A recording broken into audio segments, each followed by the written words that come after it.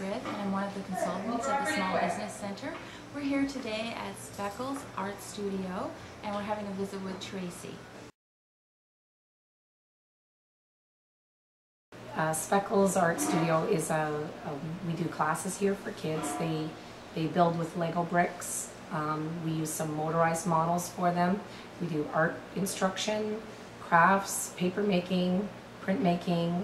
We teach kids fabric art, so we're doing a whole bunch of creative classes. We also do camps and we also do birthday parties. This was my first summer in business, and it started off right just before the camp season, so we ran morning, afternoon, and full day camps throughout the summer, and it was a big success.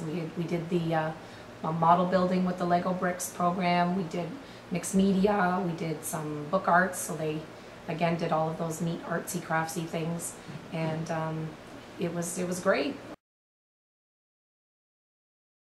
The hardest part when I was planning this business in my head was knowing where to start. If it dropped from the sky, I knew I could run it, but I just did not know where to begin. Oh, greatly, really gave me the confidence to look at the numbers and to plan things out and really give me a foundation so that I could take my ideas, which I still thought were great, and I didn't know how to execute, and to sort of give me a step-by-step process and to keep track of things. And without it, I don't know if I would be here.